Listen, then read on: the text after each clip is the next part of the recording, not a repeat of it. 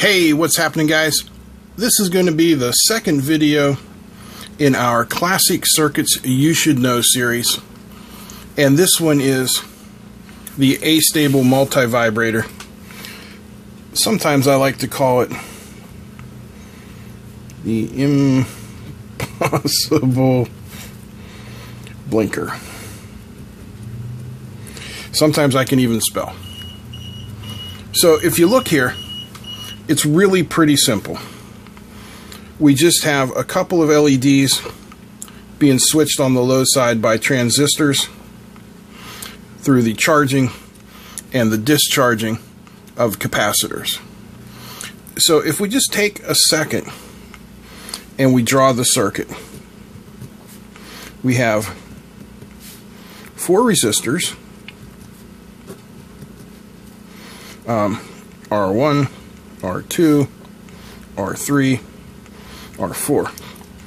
R1 and R4 are 1K. R2 and R3 are 470K.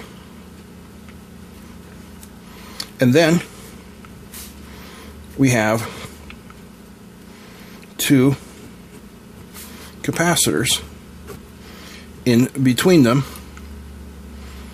C2, C1, and they are 4.7 microfarad each. All right, are you with me so far? Now, from these outer resistors, we go to our LEDs.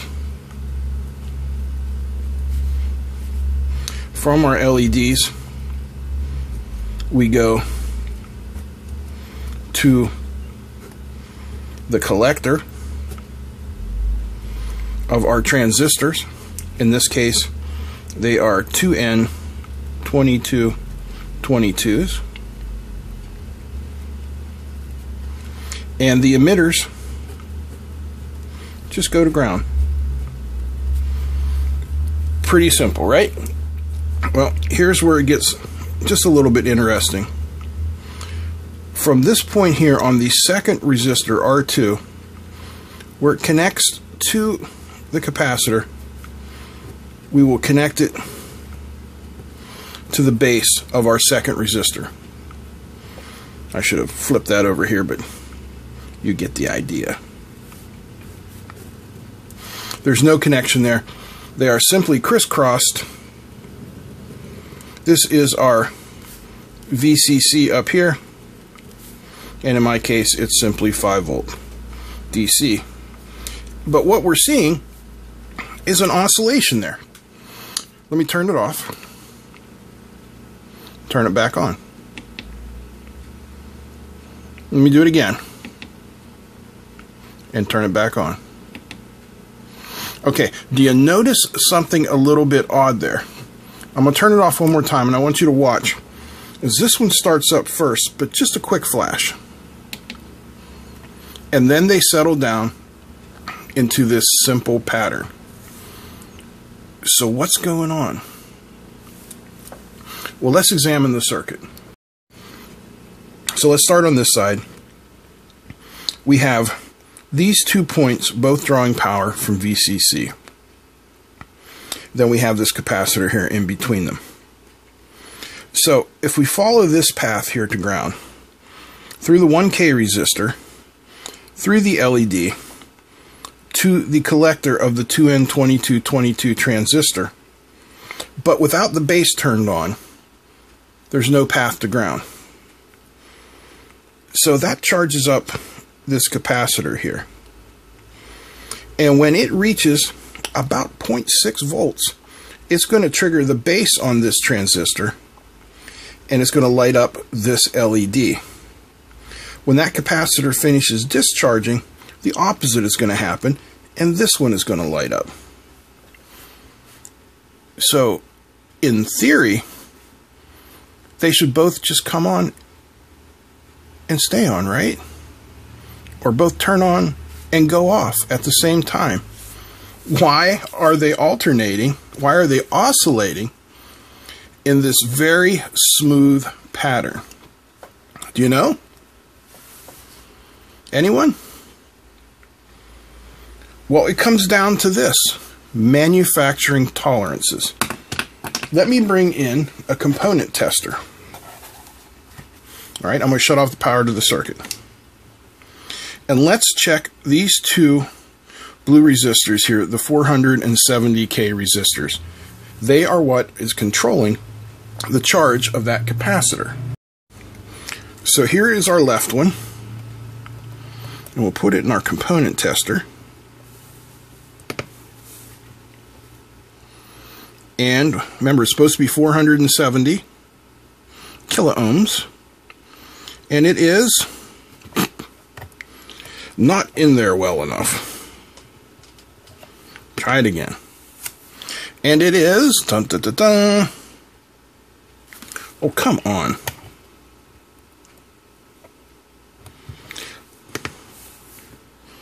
One last try. It's going to work this time. I got a good feeling. 473.4. So let's write that over here. 473.4K. All right, I will put that back into the circuit. And we'll check the right one. Wonder how many tries this one will take. Dum ba bum bum. 468.5.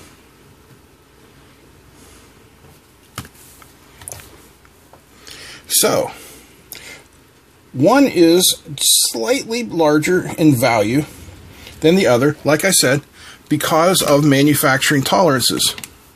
So its capacitor, this one, is that right? 468, 473, charges first. So we get that initial little blip, and then this light comes on first, and then our circuit goes into oscillation. Pretty cool. Now, we can control the time on, the charging time, by changing the value of these resistors. These are, what I say, 470 kiloohm nominally. Well, here's a couple of 100K. So if I take those out and I put these in,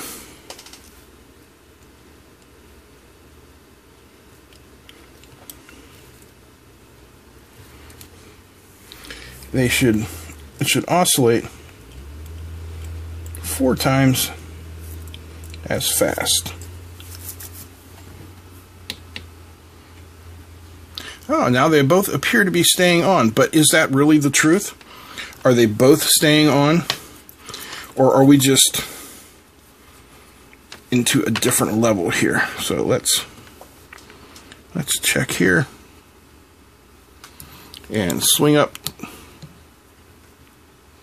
Let me hit the auto on here. And what do we get? Hello, McFly. Did I just crash my oscilloscope? No. There we go.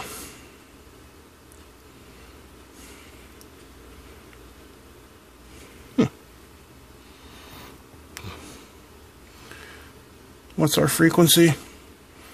About, come on. Play nice. Play nice, let's go. Give me a frequency. A reasonable one. No? Doesn't want to play nice. But basically what's happening is it's simply gone too fast to see. So we'll put these back in. Anyway, what I was trying to say is you can control the frequency by changing the value of these resistors. And in theory, you could change the duty cycle, how long they're on or off, by changing the capacitors, because the charge time of the capacitor is how long those will stay on, or the discharge time rather. Whoops. I swung back down there and forgot to swing you with me. But it's late on a Sunday night, so you will have to forgive me. Anyway, that's the Astable Multivibrator. And the only reason it works is because nothing is perfect. I hope you guys enjoyed. If you did, give me a thumbs up. Feel free to comment, share, and don't forget to subscribe. Big thanks to all the patrons. Big thanks to you for watching. That's it. I'm out. Peace.